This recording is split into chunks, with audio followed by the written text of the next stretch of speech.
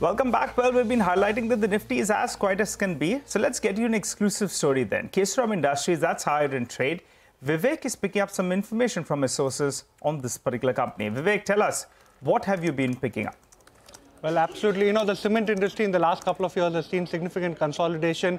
A lot of important M&A activity has been happening in this particular space itself. And what we are picking up from our sources here at CNBC-TV18 is that Kesoram Industries, this particular company may be under the block. We understand that UltraTech Cement has gone ahead and evinced interest to buy the cement assets of Kesoram Industries. Our sources are indicating that UltraTech Cement is currently actually undertaking due diligence of these cement assets. We also understand at this point of time, UltraTech is exploring both buying out the existing promoter from the company, or the other option that they could pursue could be just the cement business acquisition.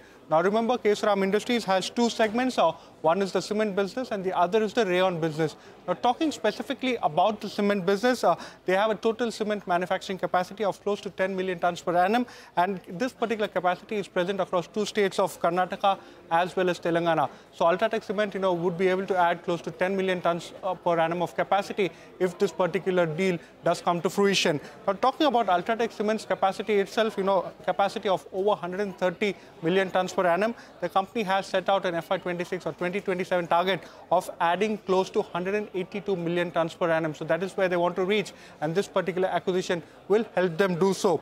Now talking about the existing promoter holding. Now remember, the total promoter holding in Kesoram Industries is close to 43.4%, and very interestingly, Pilani Investments and Industries Corporation, which is itself the Birla Group holding company, where KM Birla, part of the KM Birla Group holding company, they already own close to 14.92% stake in the company.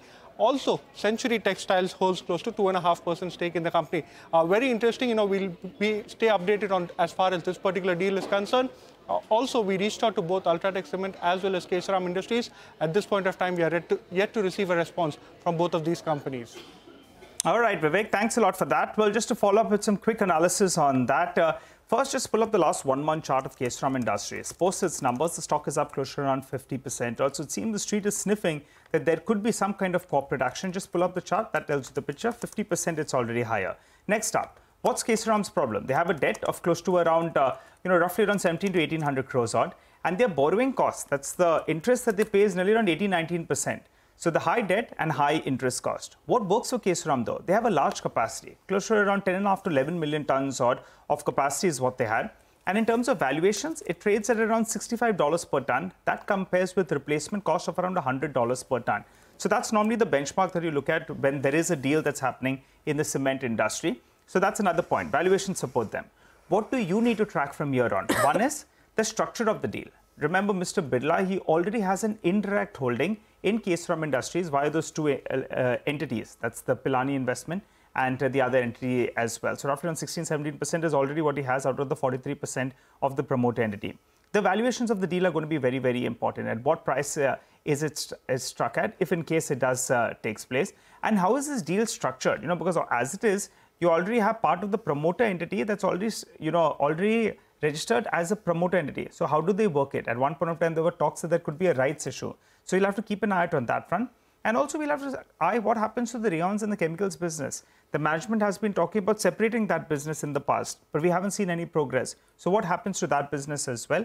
How does it help UltraTech Cement? Well, they have already drawn out a plan where they reach close to around 185 million tons odd by 2026. Well, this helps them get closer to around 200 million tons and also better market share in West as well as South India, because bulk of the sales of Kesoram Industries are in West and South India. Those are all the data points that you need to keep in mind. Well, thanks so much for tuning in to CNBC-TV18. Make sure you follow us and stay updated on all our social media platforms.